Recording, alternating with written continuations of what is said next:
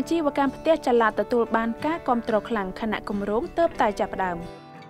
អាជីវកម្មសាងសង់ផ្ទះចល័តហាក់មានទីផ្សារខ្ពស់នៅកម្ពុជាខណៈតម្រូវការផ្ទះចល័តនេះកំពុងកើនឡើងជាពិសេសតម្រូវការនៅក្នុងវិស័យទេសចរណ៍លោកតេងអរធីស្ថាបនិកនៃក្រុមហ៊ុន Original Design by Glamping Ports Cambodia ដែលជាក្រុមហ៊ុនសាងសង់ផ្ទះចល័តដំបូងគេនៅកម្ពុជាបានប្រាប់គេហទំព័រ KHB Media ថាអាជីវកម្មផ្ទះចល័តនេះទើបតែចាប់ផ្ដើមដំណើរការក្នុងរយៈពេលប្រមាណខែកន្លងទៅនេះប៉ុណ្ណោះប៉ុន្តែមានការចាប់អារម្មណ៍ខ្លាំងនិងមានវិនិយោគិនជាច្រើនបានបញ្ជាទិញ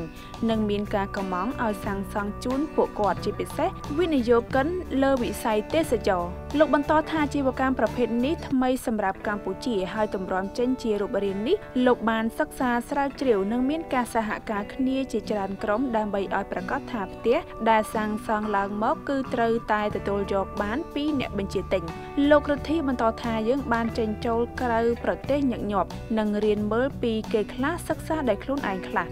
ហើយយើងបានឲ្យក្រុមវិស្វកររបស់យើងគូប្លង់និងរចនាផ្ទះថាតើផ្ទះដែលយើងនឹងសាងសង់ហើយដឹកទៅដាក់ទីតាំងណាមួយដែលចង់បាននោះវាធន់វារឹងមាំប៉ុណ្ណាលោកបន្តទៀតថាផ្ទះចល័តដែលបានរចនានិងសាងសង់ហើយមានបំពាក់នៅបន្ទប់គេងបន្ទប់ទឹករួចជាស្រេចហើយម្ចាស់ផ្ទះគ្រាន់តែតភ្ជាប់ជាមួយនឹងប្រព័ន្ធទឹកស្អាតរបស់រដ្ឋនិងបណ្ដាញលូជាការស្រេចចំណែកប្រព័ន្ធភ្លើងវិញក៏មានរៀបចំបានសពគ្រប់ហើយផងដែររួមជាមួយនឹងបំពង់សម្រាប់បំពាក់ម៉ាស៊ីនត្រជាក់ដូចនេះម្ចាស់ផ្ទះអាចយកផ្ទះនេះទៅដាក់ទីតាំងណាក៏បានតម្លៃផ្ទះចល័តនេះមិនសូវជាខ្ពស់ប៉ុន្មាននោះទេក្នុងនោះផ្ទះដែលមានទំហំ 2.5 ម៉ែត្រគុណនឹង3ម៉ែត្រមានតម្លៃចាប់ពី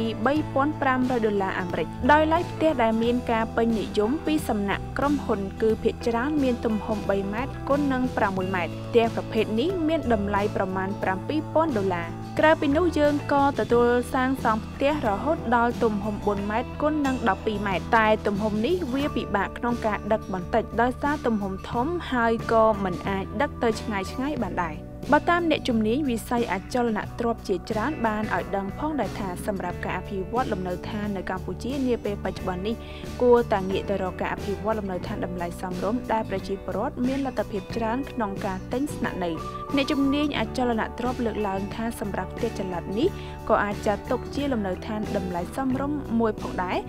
ដោយសារតែវាមានតម្លៃមិនដល់$10,000អាមេរិកផងក្នុងមួយខ្នងដូច្នេះរំពឹងថាវានឹងទទួលបានការគាំទ្របន្ថែមទៀតសម្រាប់អ្នកដែលត្រូវការលំនៅឋានស្នាក់នៅ